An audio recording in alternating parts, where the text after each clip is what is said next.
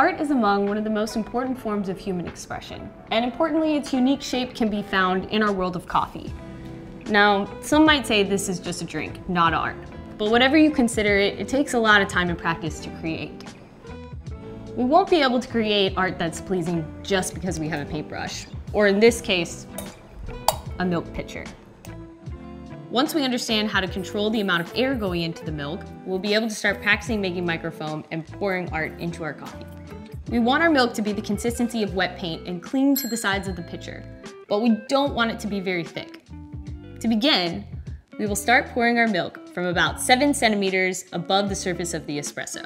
Once the cup is a quarter full, we will pause and move the tip of the pitcher as close to the surface of the liquid as possible.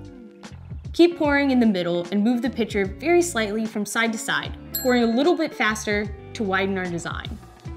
Once the cup is almost full, we again bring the pitcher up high and pull through the design. The closer the pitcher is to the espresso, the thicker the lines will be. And the inverse is also true.